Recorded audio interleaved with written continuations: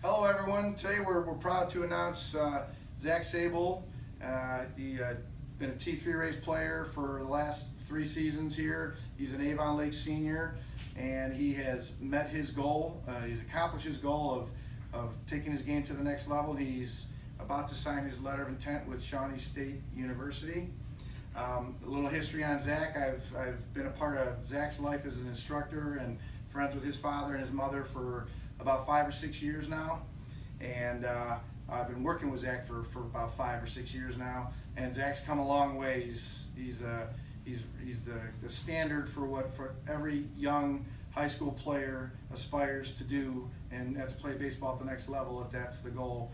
There's 500,000 high school players in this country, and less than 10% of those players get to take their game and play at the college level. And Zac has met that goal, and he's worked hard to achieve his right to sign here with Shawnee State University. So on behalf of his family, we're all very proud.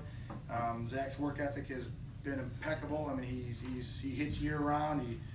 This game is not just a seasonal thing for him, and that's one of the reasons why he is taking his game to the next level, and is why he will succeed at this university. So what I would like to do is I'd like to have Zac speak a little bit, just for all the young players out there who want to meet this day and have this day and play at the next level. And just from the player's mouth here, let's give us a little bit of how you did this and what it takes to get there.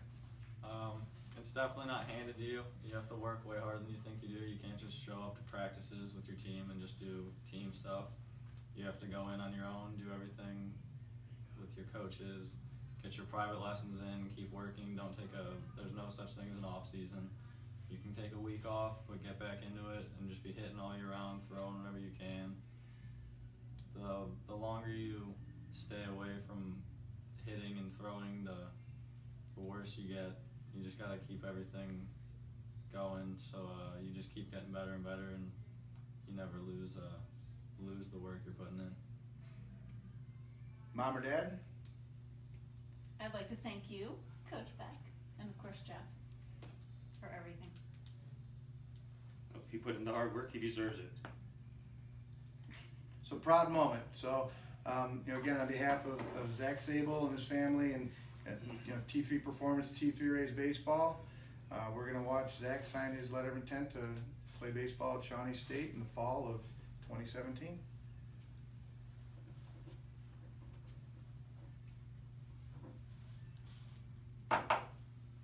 Congratulations.